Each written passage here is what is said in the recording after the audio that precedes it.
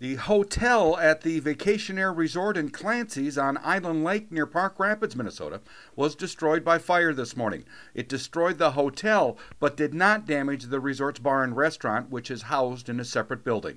I just talked with owner Nikki Clancy.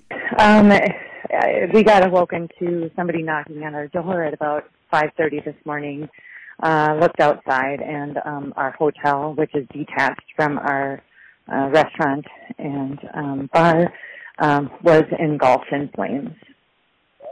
Any idea what caused this? Or We have no idea, but it's a complete loss.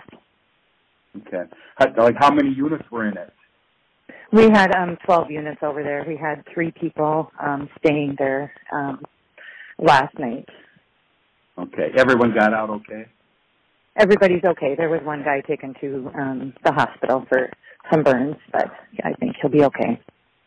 Okay, so what does that mean for your business? Is it something insurance? You'll rebuild it, or? Definitely. I guess it's kind of still in shock at this point, but it definitely is going to hurt our lodging this season. But yeah, we would plan to rebuild.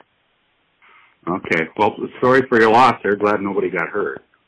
Thank you. Yeah, I'm just thankful that nobody got hurt as well, or loss of life or anything. So.